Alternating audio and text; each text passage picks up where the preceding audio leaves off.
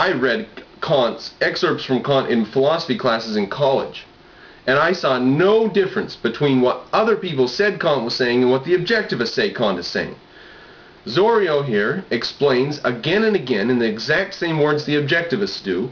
Well, Zorio has a big problem with my words, and he doesn't like the way objectivists phrase it.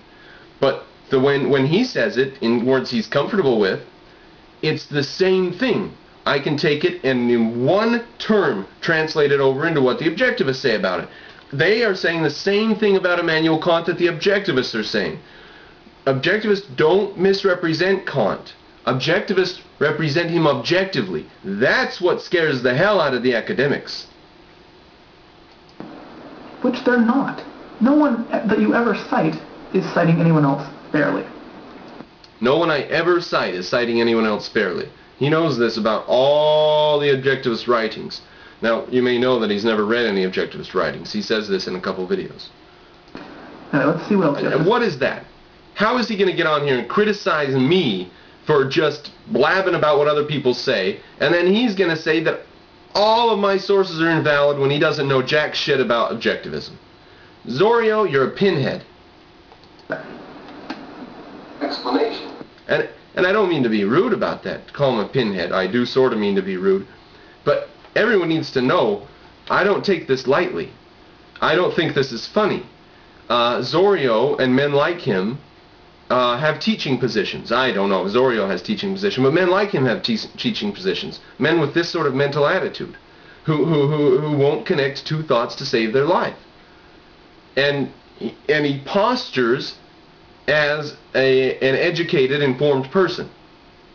And the people who built the gas chambers in Nazi Germany had doctorate degrees.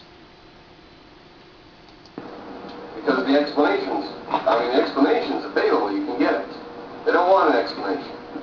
It's not a fair explanation. They're radically skeptical. Again, the objectivist explanation of Kant's not fair, he says. We will see in the coming videos here that his statements of what Kant said are almost identical to the statements objectivists make. The objectivists aren't, and anybody else who says Kant says something and something about duty, almost anyone, but maybe the wacky postmodernist, almost any writer on Kant will tell you in some terms the things that Kant says. And they're not hiding it. The thing is, objectivists are coming out and saying that's evil. That's the thing. That's the distinction. Everybody knows that Kant says there's a phenomenal world we know with our senses and a numinal world that we can't know, and that we have to act from duty, which makes itself known by a feeling which is beyond rationality. Everybody knows all that. It's just that the objectivists are saying that that took over philosophy and is destroying the world. So he's going to restate the stuff I say endlessly, and I'm going to restate it again. And this is the third gurgitation. And we're never going to be any further than we were the first time. We're just still going to know that Kant said you can't know anything. Your mind does not tell you reality. Your mind gives you a delusion. That's where we're going to be at the end of it. They just want to put a question mark in the way every step of the way. So you can never get anywhere. That's how they get their paychecks. I said they want to put a question mark in the way every step of the way. That's how they get their paychecks. I didn't mean Zorio's getting paid to do these videos. What I meant was his method of thinking and talking and approaching these subjects comes from academia, which is simply a large edifice to get people paychecks for sitting around and doing useless shit, like talking about Kant from 1,000 different angles, none of which are any different. But questioning things is how you learn things. If you just take any information that people hand down to you, and you never actually think about it, then you don't learn anything. And you're certainly not an individual in that way. If you just take information people hand down to you and you never think about it, you're not learning anything. Interesting, Zorio. It's not just thinking about it, though. It's integrating and understanding the information. Just thinking about it is fine. That's what academics do. They think about it all frickin' day and never get anywhere. So thinking about it isn't the problem. It's thinking about it rationally, which means integrating it and knowing something about it. Information isn't necessarily knowledge. You have to integrate it and make it part of your context for it to become anything besides just raw data. So, I guess you're accusing me of just taking stuff in and not thinking about it. And I guess I'm accusing you of just taking stuff in and not thinking about it. If you would think for a minute about the shit you're learning in the university, you would drop out. Stated it openly. That's what he was trying to do. To save the morality of self-abnegation and self-sacrifice. He knew that it could not. I don't know where you're getting that from, because you don't cite it at all, or you don't say where they're citing it from. Having read The Critique of Practical Reason, I don't know of anywhere in that where he says that. Now here we have the fact that Kant was trying to save the morality of selflessness, of self-sacrifice, of altruism, although that term hadn't been invented in Kant's time. Kant was trying to save that morality from the onslaught of the Enlightenment. And Zorio says he's read The Critique of Practical Reason, and he didn't read that anywhere. Kant never says that. But how about that other thing, which Zorio actually reads this other quote. He says, reads a quote from Kant.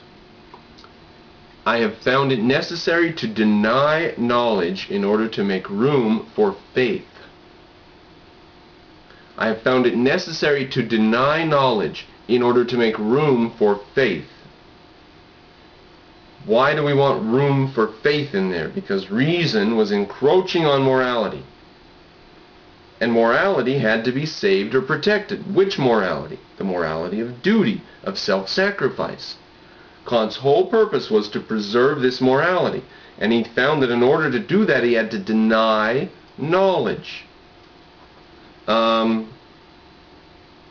That's it right there. That's the statement right there.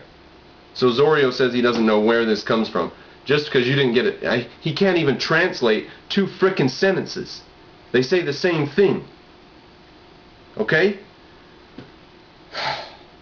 Kant says I had to deny knowledge to make room for faith.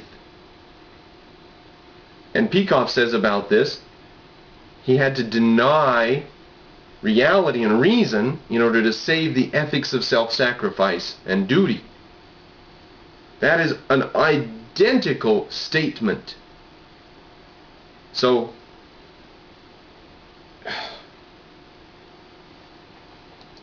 his ethics are not based on altruism or anything like that. Now, Kant did not fully develop his ethics.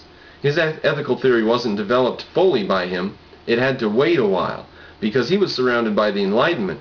And for him to carry out all of the epistemological results of his fancy system into the fields of ethics would have been a really acrobatic feat.